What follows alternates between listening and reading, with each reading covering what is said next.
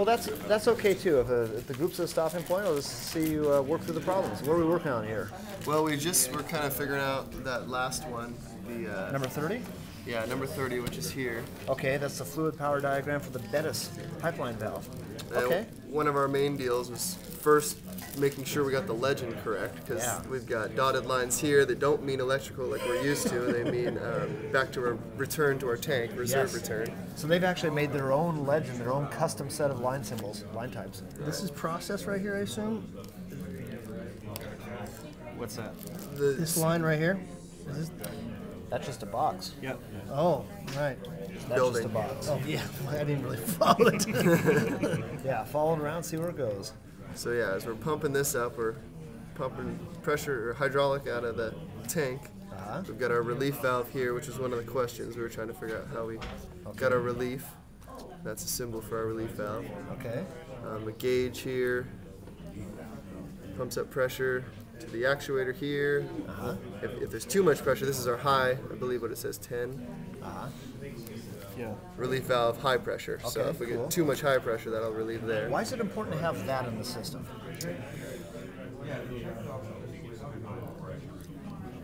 What's that high pressure relief doing for us? Basically, if some smart person pumped it way too much, it didn't mess up the whole entire system. You just relieve the pressure. Okay, all right. So you can't overpressure it by pumping too much. Correct. Let's figure out how and why that works from the symbol. Take a look at that symbol. Can we tell how and why that works as a high pressure relief? So the symbol actually makes sense. Go ahead, Glenn. So you increase pressure on that little line, and I'm assuming that moves the actual air over, which makes it allow the process flow through it, basically. Okay, so as the pressure builds up here, you're saying the valve's going to open and vent it out back to the reservoir. Correct. So it's maintaining a maximum pressure there. It can't go over a certain set level. Fair enough. Okay. When it does go over that certain level, that's when it actually it's based when it on opens pressure. And bleeds pressure out. Yeah. So it's pressure actuated at a certain pressure. Yep. Right. Yeah. Okay. Now, I understand how a high pressure could push this to the left. Yeah. How does a low pressure kick this to the left? Or to the right, depending on where you're standing. Well, it's a relief valve low pressure. Right. So yeah, it's a good question, because it seems to be the same design of valve as that. So why would they call this a high pressure and call that one a low pressure? That's a low pressure line. That's a high pressure line. So it's still a high pressure for that line. It's just lower than this one. It's still a high pressure limit, but it's operating on the lower pressure line. Oh, okay, yeah, right. Okay, so the word or the symbol low pressure doesn't mean its function. It just means its position in the system. Okay, that makes sense. This regulator, on the other hand, is a bit different. Number 12. That is your pressure regulator. Notice how that's set up a little bit different. The sensing line is on the downstream side instead of the upstream side. How does that work? Now, is that adjustable? Am I seeing the error right or no? It is Yeah. variable. It is variable? Okay. Also. But just the feature of where the line comes from, the sensing line, what does that tell you versus these, where the sensing line is on the upstream side? Sensing The back opposite. pressure. Sensing its output pressure. Now that's normally open, Right. normally passing. So when there's no pressure, it Shuts. passes. Okay, right. And Okay. when there's pressure, what does that do? Opens. Wait, can you say that again? I'll let you figure it out. Go ahead and together reason out what that symbol means. I want to hear the deliberation. We want this at rest. It is passing. Okay. And if this is pushed with high pressure, this is Also pushed with high pressure back to the reservoir. it's on the low pressure side. So with low pressure, that's keeping this at rest, which means it's passing. If this builds up high pressure, more on this side, it's going to push this to a shut state. And it's variable due to the. And it probably would open this, right? It's a separate valve, but just looking at this, trying to figure out the function of it, you're exactly right. That's how it's going to work. So in two accounts, we have a series regulator that doesn't let us build up beyond a certain point. We've got a shunt regulator that also doesn't let us build up beyond a certain point. So we're really double protected. We can't get too much pressure there. What is an accumulator? That is a vessel. Got an idea, Nick? Water in the line? I would think like an indicator. Turns out it's a vessel that's partially filled with oil, partially with air. Provides an air cushion. Oh, because we know that liquids are incompressible. So the accumulator provides a compressible vapor space or air space that can absorb any pressure surges. Some people put accumulators on their home water systems to get rid of water hammer. Like when you shut a valve real quick and you hear the hammering sound in an old house. You can get rid of that by putting an accumulator in the system. It provides an air bubble, provides some cushioning in the hydraulic system. is there oil in there to spray minute bits of oil to the instrumentation to keep them running? No, this is the oil. Oh, the oil's in the pipe. I understand. The oil is the fluid. We're not talking water here. It's all oil. Got it. So it's got a gas bubble above oil to provide some Yeah, it's not pneumatic. All right. compressibility. Yeah. Go ahead, Glenn. So you have this on the lower. How come it's on the higher too? Another one on the higher. I don't know. Looking at that originally, I said that you'd also want one there. Apparently, the function is fulfilled readily by the high pressure bypass. I couldn't say why they got one there instead of there. I suppose it wouldn't hurt to have one on the high side, other than the fact that, actually, oh, here's your answer. That valve right there acts as one. Oh, As you pump fluid in here, what's that do? increases against it. Compresses So, the yeah. spring. So that mechanically fulfills the same function as that does pneumatically. Wow, that's cool. That makes sense. Okay, so where do we go next? We figured out what all this stuff does. So now we're down to this part. How does this part work? You guys want to jump in? We got our pilot. The three ones we're dealing with here is we got a manual auto, a pilot, and then a what was 20 again? Those are solenoid valves. Normally closed. So this is just kind of directing, correct? Closed at rest, and then this is controlled by these items. Wait, say that again. Just trying to follow. This is Yeah. controlled by down here, and this is sensing pressure from our That's your pipeline. pipeline. So that'll, as pressure builds up, that'll either open this. Seems like the top one and the bottom are the same thing. So it's trying to land right there in the middle. Exactly.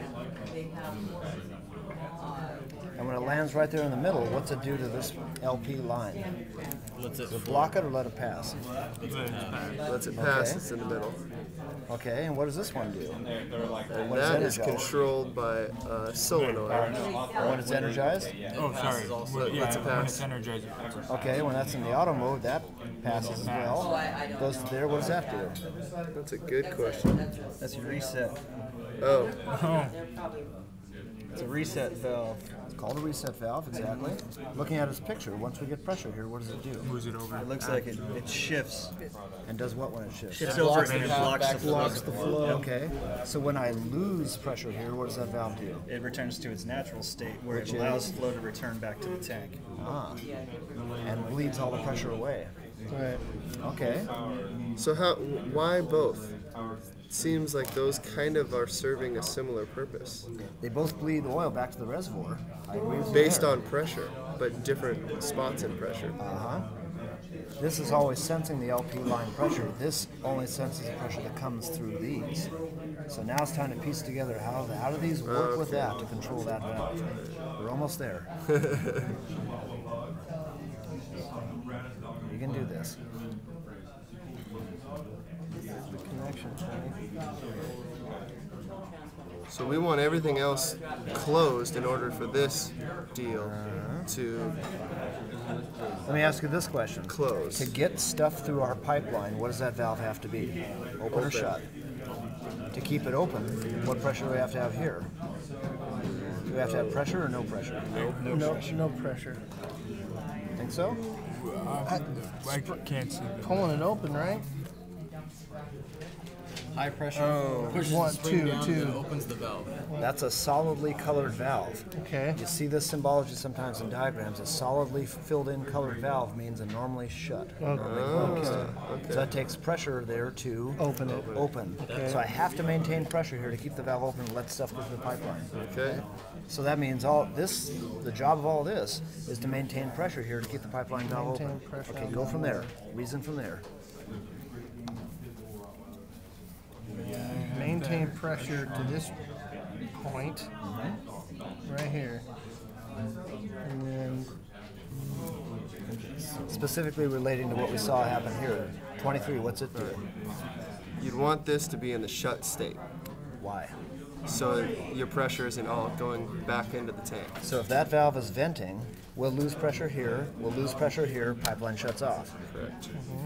So we keep this in the shut state, And to which do means that, we got pressure here. and to do that, Means we have our automatic on, which means we want this to be energized, and we want this to be somewhere in the middle.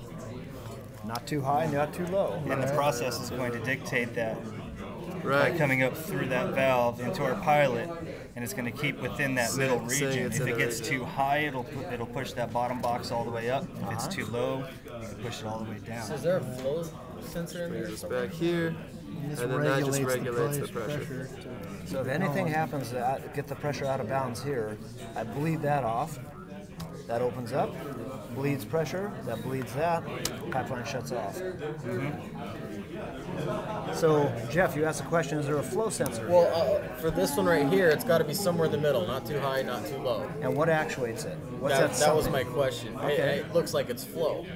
Too high or too low What do you flow. think? Pressure. I don't know. In the pipe, right here. Oh, I guess so. operational estimate.